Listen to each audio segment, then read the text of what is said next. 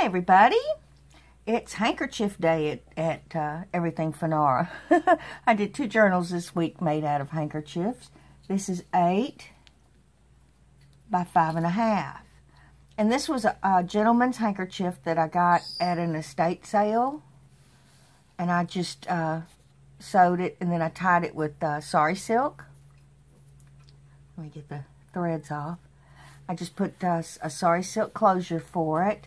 This is part of a dinner napkin here, and then I just put layers of laces and different fabrics on it, little butterfly, and a collage of fabrics with a safety pin, and a doily behind.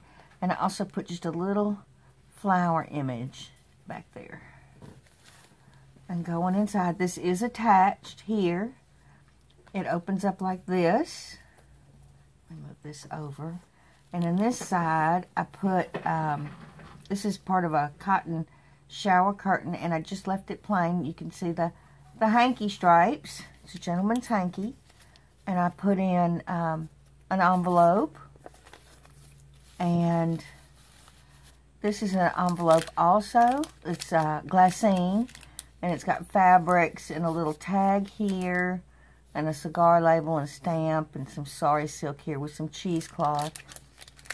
And I stuffed it with some coffee-dyed mini papers for extra writing, or need to put a note on something or whatever. It's to be used.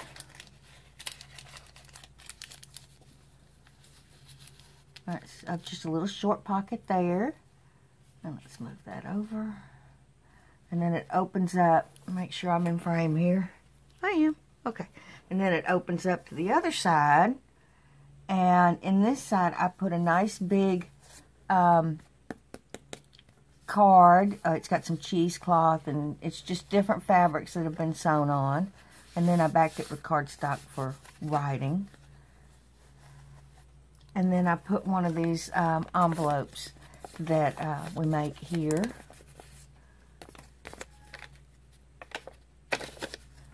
And I left it empty on the inside. And this is just a collage of stuff. It's just different stuff, collages of to write on. So you have a card here and a card here to write on. You could write here. It's going to make some really interesting writing. Every page has got a book page on it for the background from one of my old books. This is an old French book. I used a French book, a vintage cookbook that I have, and I think a vintage dictation book. So here's, yeah, I used 2 different French books. This is all the natural aging of those pages. And I put little scraps of paper for some color. And of course the stitching. You got the stitching around it, and then the stitching on the papers themselves. I like that contrast, so I did that a couple of times in here with the white and the coffee stain. Part of a crochet doily over here. This is a little mini pocket, and I just left the coffee dyed paper and put a piece of lace here with one of the Tim Holtz stamps. And then a pretty image and another place for writing, and of course the paper from the background. And I just left the edges of those papers as I tore them out of the book. You know, however they tore out, that's how I left them. I didn't try to trim them up or anything. I wanted the irregularity of the pages. Excuse me. Throat's getting a little dry. Over here is a pretty, pretty lady. And a little image here. This is from a French book that I had, and the lady wrote in the book, she underlined things and she wrote translations over some words, so I thought that was pretty cool. And another card here.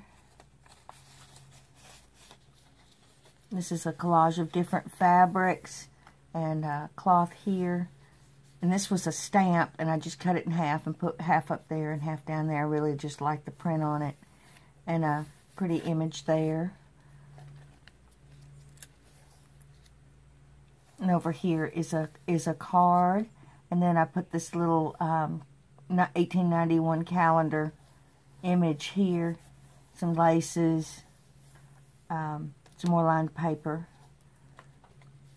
Over here's an old vintage display of different platters of food. And this is a French background. And it's got a little bit of stitching from the other side peeping over, and then stitching all the way around. And another image here for journaling. And then a card here. And a little mini booklet. And two ladies on the porch. Over here is a collage of papers and fabrics, and a ledger sheet here with some lined paper that's been stitched around. And this is from a vintage book dictionary that I have. And I used a piece of ephemera with some real pretty washi tape and made a pocket with lace, and then a lace ruffle there. And a coffee dyed card. And a pretty card here with some lace. A pretty image. Pretty lady. And this is from an old hymnal that I have. The book is just falling apart, you know, so when you use old pages, you've got to be really careful, because when you go to glue them down, they can tear in half, so you've got to do it really easy. Little white ad here, and some stitching going down the page, and some laces, and a little flower that I made. Over here, this is stitched all the way around the page. Got a pretty image. See, I love that contrast. It just really makes it stand out. Little bouquet of flowers here. Some lined paper on this side. And it's got a real faint image on it. And then a coffee dyed strip there with some little image up there for blue flowers. Over here is a card. Well, let's just undo it. Let's just undo it. It's got a couple of cards here, just like a paper stack. And then this lifts up. This really is, the purpose is to hold this down. It's got some lace, and this is part of that Battenberg placemat. And I just cut the center image out of it, and it lifts up. And then you have some coffee dyed paper on the inside of the envelope. Get in there.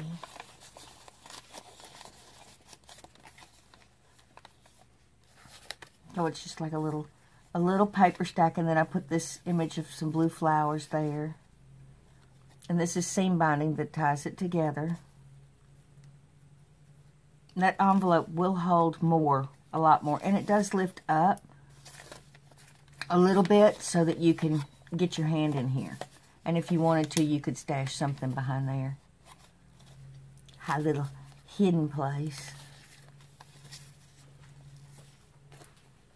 Okay, let's see if I can tie this up quickly. A lot going on in this one.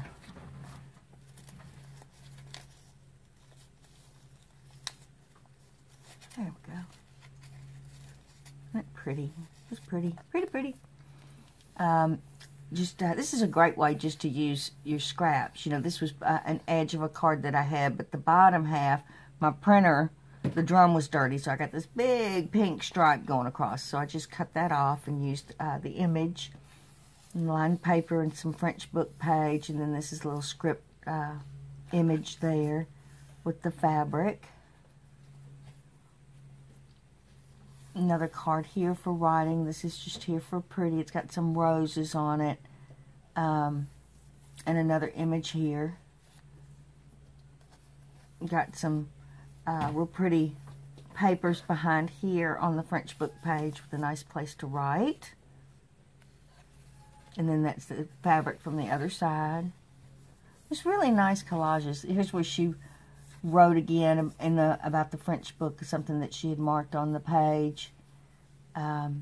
Nice pretty image, and then a nice place for journaling. Two cards here for writing, some laces, bunch of different fabrics there. And then I really like that flower, so I put that up under the pages. Just nice little collages. I think when it's written in, it's going to look cute as it can be. Nice card for writing here, and a little mini card with a vintage ad.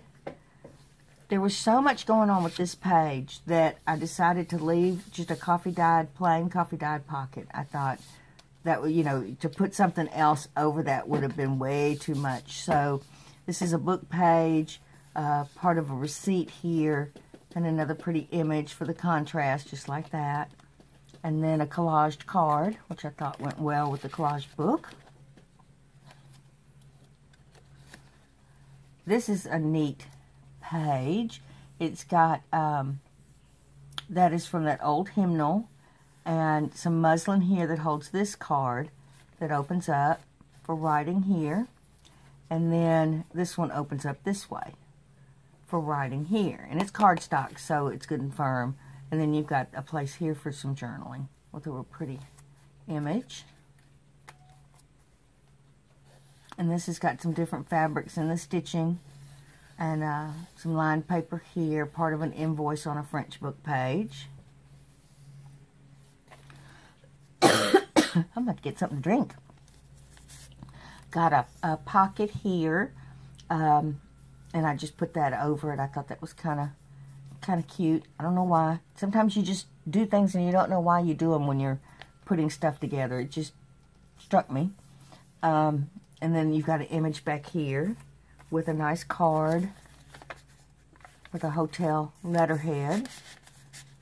And then a pretty image with some lined paper on the back. Another collage here. This is a French, a dictation book. So I used that for the background. I really like the color of it.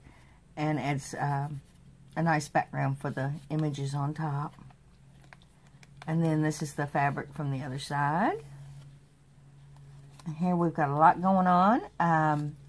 Well, you've got this is a tuck spot here, and it's got a little collage of book pages and a stamp, and it has a little mini pocket which has 2 mini cards, and then behind it is a tuck spot with 2 cards, and then a collage up under it.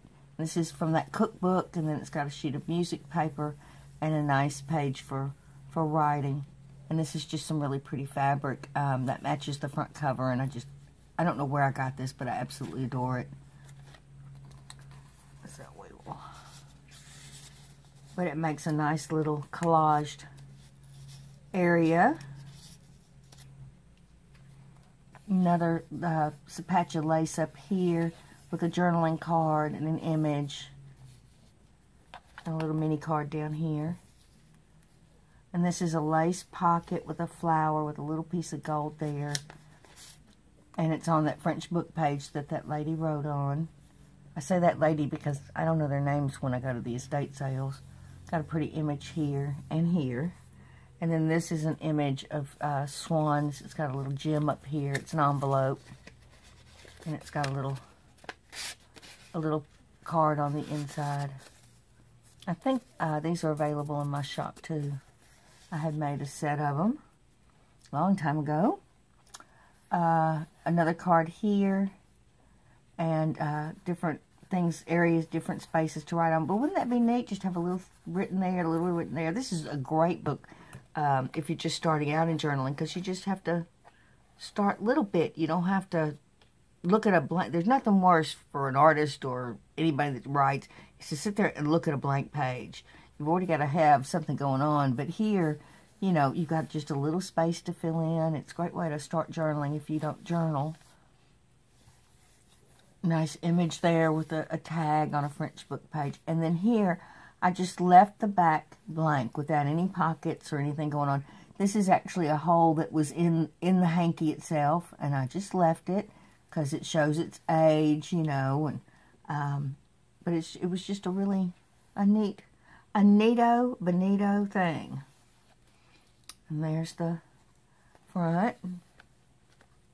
With I put a little gem here on the inside. This is an old, actually, link that when I used to do jewelry, I made cabochons and made this one. So it's sealed with ice resin. And then just a whole bunch of different fabric strips. And then that folds up.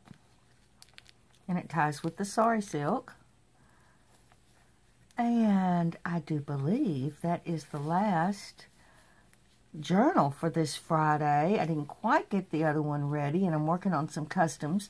So, got a lot going on, and I love it that way. Hope y'all have a good weekend. Take care of yourselves, and I will see you next Friday in the next video. Bye-bye, everybody.